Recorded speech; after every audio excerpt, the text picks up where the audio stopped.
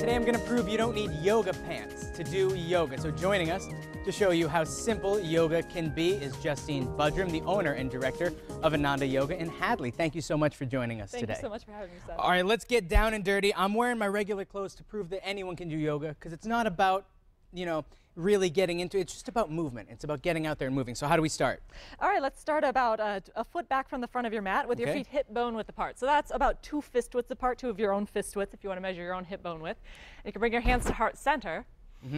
And then on an inhale, reach your arms out and up to the sky, getting nice and tall. Keep your shoulders down as you reach up. And then exhale, lead with your heart, fall to the floor, and bring your hands onto your blocks. So when people are coming to a yoga practice with a little tightness in their low back and hamstrings, instead of having to go all the way to the floor, they can start off by putting their hands on yoga blocks. If you're at home and you don't have yoga blocks, feel free to use canned food or coffee cans. Oh, that's a good idea. So you can substitute if you don't have the actual prop. So hands on blocks. I'm a little stiff today, so I feel like I'm like a lot of people watching at home. Everyone's a little tight this Another winter. way you can help yourself out is to bend your knees. Oh, So then you'll feel it more in your low back. Make sure your toes are parallel to each other. Parallel toes. And then on an inhale, you're going to draw the crown of your head forward and lift your heart just halfway, looking down still. Looking down. And then exhale, plant your hands on your mat and step your right foot back to a lunge position. Step far enough back that your left knee is directly on top of your left ankle, and you can drop your right knee to the mat. How am I doing, Justine? You're doing great. All right. So if your hip flexors are a little tight, then you can untuck your toes and let your foot rest. If they're still tighter than that, you can walk your hands onto blocks.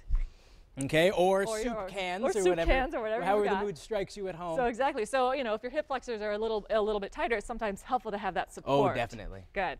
So from here you can set your blocks aside, plant your hands back on the mat, shoulder width, and exhale back to a bent knee downward facing dog. So the regular downward facing dog is going to have your legs straight, but if you're newer to your practice, you're going to bend your knees a lot. Let your head and neck release and try to get a straight line from your fingertips out through your tail. Yeah, good. Am I doing it? You're doing it good. Wow, you're doing it really I'm surprised. Good. And then from here, you can step your right foot forward again. So you can, if the right foot doesn't come quite forward, that's me. You can help it out with your hand.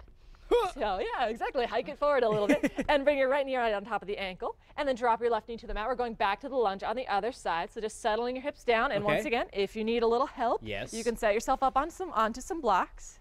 Now, what are some of the benefits of yoga? It creates calmfulness.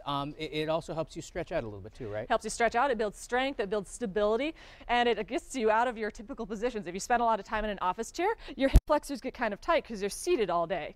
So what we're doing here is we're stretching out the hip flexors and getting them nice and open. So this can be a really intense stretch for a lot of different people. And this is something that people, if they don't want to go all out, if they don't have a mat or blocks, they can do simple yoga stretches. We've done this before, you and I. Exactly. On your couch or while you're watching Mass Appeal right now. Yeah, exactly. So what's another one? If you do have everything set to go, where do we go from here? You can step back to the front of your mat, walk your blocks forward to where they were before. You can have them whatever level. You don't have to have them a high level, depending on your own flexibility. I like cheating. It makes me feel more comfortable. Exactly. Step forward and forward fold again. Bend your knees if you need to once again. And then inhale, lift your heart, lengthen your spine. Hands can stay on your blocks. And exhale, forward fold, release. Inhale, bend your knees, reach the arms out and up. And exhale, hands to heart center. So ideally, you do that sequence again, starting with the left foot. But instead of doing that, we're going to open up the shoulders a little bit. So grab your yoga strap right now. All right. Well, unfortunately, we don't have time, which is kind of good for me. I'm a little bit sore, but it's easy. That's what I love about it. And it doesn't matter if you do it for an hour or for 5 minutes. It's the art and the spirit of moving. That's what's really important. Exactly. Everyone, don't go anywhere. There's more Mass Appeal coming up right after this. Thank you.